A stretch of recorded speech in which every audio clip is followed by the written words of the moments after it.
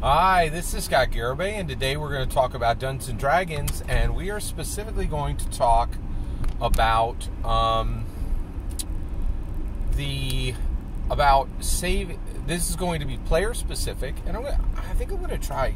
You know, I've been playing Dungeons and Dragons more, and I'm actually going to play Dungeons and Dragons right now, and I really want to try to focus on giving good advice for players. It's incredibly difficult to do. Because there's so few actually engaged players who aren't dungeon masters. And I wish we had the Uber players, but we just don't. They haven't arrived. Let me stay focused. So this is just player-specific advice today. And what I want to talk about is who we save and how we save people and what we save them from and how this can be broader than we expected. And basically, specifically, how the definition of this is changed by who are the new drivers in Dungeons and Dragons lessons, in Dungeons and Dragons morality, in Dungeons and Dragons IRL alignment learning, right? And that is Daley and Goldstein. Daley and Goldstein wrote Dungeons and Dragons Honor Among Thieves. They have been elevated to a new position. We're looking for the second Gary, right? And I think, I've been looking for the second Gary, but I think where we're arriving is mega gigs, GYG, right? People who are serving the same purpose that Gary served when he was alive, and pulling the same rope that Gary is pulling in his death. Gary Gygax does a ton of work from his grave every single day with his legacy. And honestly, he is a model. He is an absolute stunning model of what to do with your life. Excuse me. And he lived such a powerful life that he's still speaking in his death. His legacy is set, right? And if you can live an incredible life and accomplish and do so much, that it just echoes from 15 different facets of the diamond that you were, and I really feel that Gary is he's the fourth person like this in American history, right? George Washington, Abraham Lincoln, Harriet Tubman, and Gary Gygax, absolutely shocking American heroes, right? And so where we're arriving is we have these mega gigs, right? And I really think Daley and Goldstein are mega gigs. And what we're going to learn today about how to properly save someone, how to hero, how to be a savior, right, is pretty profound, right? And it's coming directly from Daley and Goldstein, from their work, not in Dungeons & Dragons Honor Among Thieves, but their shocking, incredible work, bringing the same quality, the same energy, the same effect, right? The same lesson teaching that we saw in Dungeons & Dragons Honor Among Thieves, and now we see the same in the Flash, right? So Daley and Goldstein are the heart of the Flash. They wrote this, and you can see this movie succeeds in my opinion, 99% of the qualitative success of the story of the Flash, right? Because I understand the Flash is actually a blockbuster failure. Is Daley and Goldstein, and I know this is complex, right? Like Daley and Goldstein are now responsible for two huge box office failures that are actually shockingly good movies with some of the best writing happening in Hollywood right now. So very complex, but let's get into this. Okay, so saving people, being a savior, right? And I know that's a weighty word, right? Savior. Wait a second, Scott, am I a savior? Yes, if you save people, right? Like, folk hero is literally a background in Dungeons & Dragons. You are a hero and you are saving people, right? This is real, right? You are saving people. You are functioning as a savior. Now, let's not get it twisted.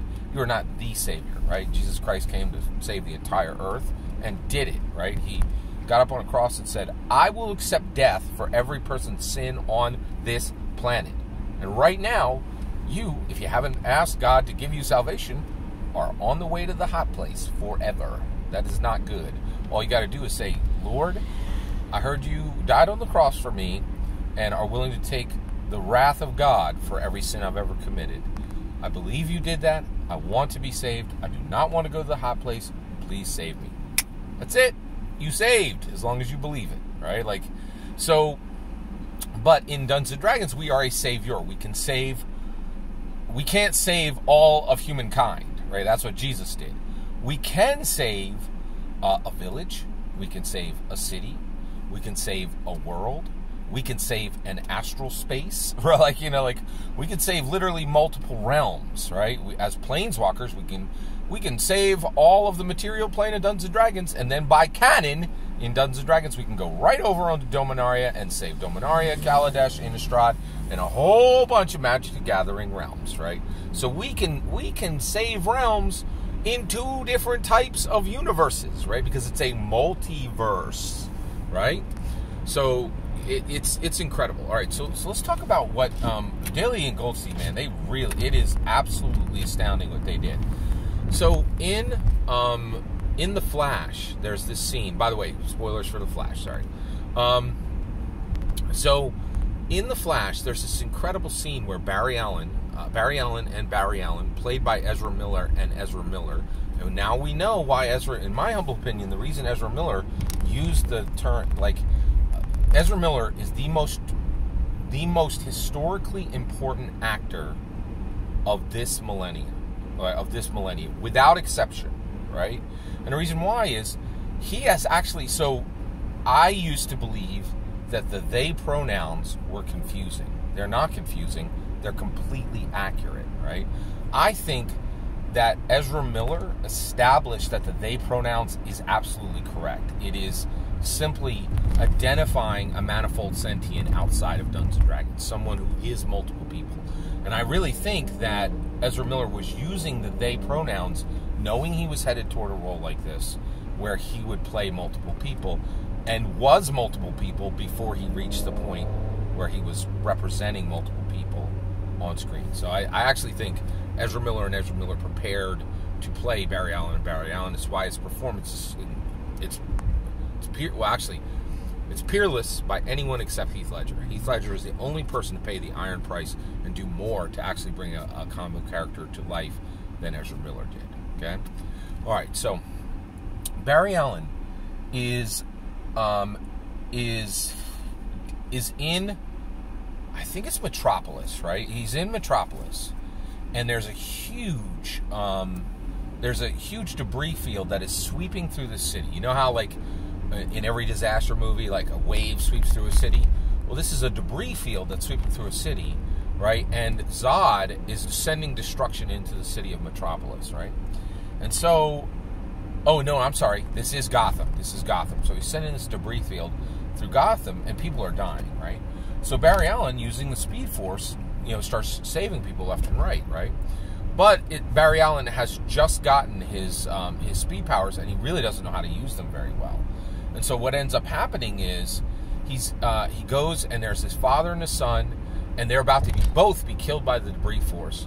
He goes to grab them both, but he's only able to grab the son, right? And the father is left behind in the street. And so Barry Allen starts running backwards, right? And he's watching this, he's looking to see, is there anybody else I can grab, and save. And he realizes that the father is about to die, right? And so he's like, okay, I have this boy in my arms, and I don't have time to go back and get the father, even with as fast as I am. But I do have time to outrun the debris force. But we're looking at the debris wave, right? And he realizes, I can save this boy. I can't save his father, but this boy in my arms is about to see his father killed, right? And this is the brilliance of Daley and Goldstein. And their brilliance was sparked against the rock of Dungeons & Dragons. And I believe that their time writing Dungeons & Dragons has made them the best Hollywood writers ever born, right? And you're not aware of it, but Dungeons & Dragons: Honor Among Thieves and The Flash are by far 2 of our top 10 movies written within the 2020s, in my opinion, right? So you have this situation where Daley and Goldstein then, what they do is Barry Allen cannot save the father. He can save the son. But he doesn't just save the son's life. He puts his hand, and Barry and Goldstein wrote this, absolutely tremendous. He puts his hand, and this is the kind of detail that you get when you are a world builder, when you are a dungeon master, when you understand dungeon mastering. And this is why it's so important to stay on this. He covers the boy's eyes. Barry Allen, played by Ezra, Barry Allen, played by Ezra Miller and Ezra Miller, right? He covers the boy's eyes, right? And so he saves him, he literally saves his life, but he saves him the trauma of his father's death, right? And this puts him into that savior role, right? Where I save at multiple levels. It's not enough to save you physically. I need to save you emotionally, and because we all know that our role of the father. Actually, yeah, this is just my humble opinion, and every other evangelical Christian pastor who's ever talked about this will say the same thing generally.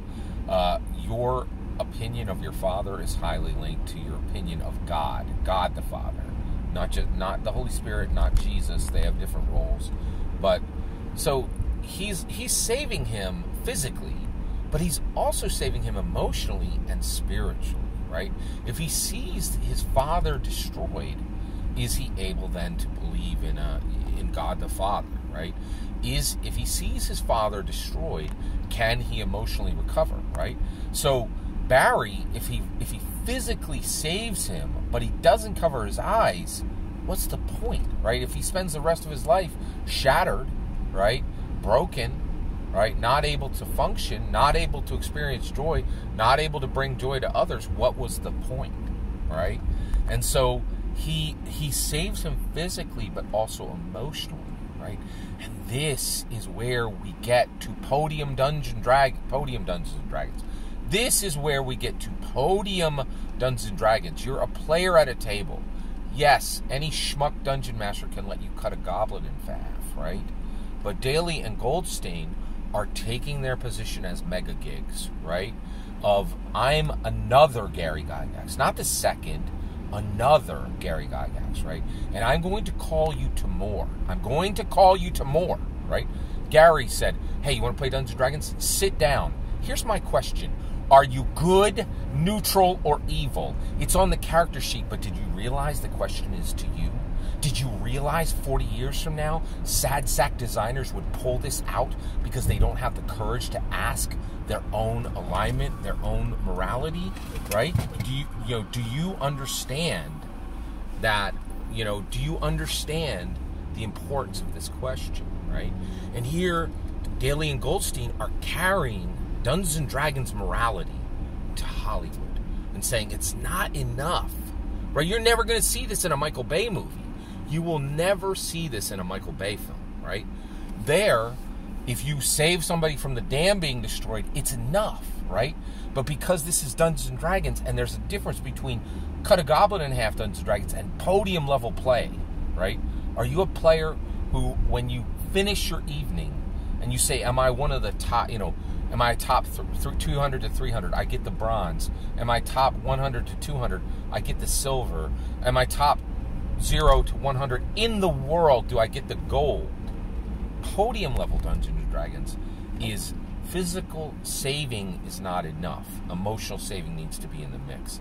And this is in the middle of Flash because Flash is built with Dungeons & Dragons. It's built with Dungeons & Dragons, Hollywood writers, Daley and Goldstein. And every single thing they touch from this point forward brings awesomeness, the spark from Crawford, from Jeremy Crawford, right? Christopher Perkins, Amanda Hayman. None of their scripts will ever, ever, ever stand without Dungeons & Dragons inputs. Do you understand that?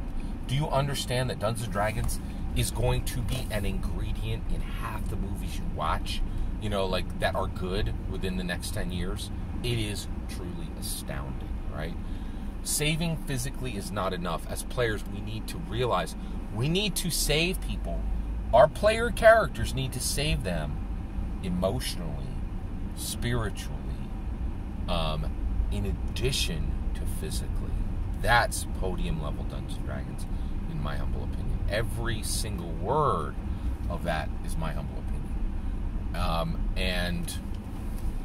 But what's important is when I get to hear your humble opinion, when you get in the comments and send your traffic. Please consider liking and subscribing, and have a wonderful millennium.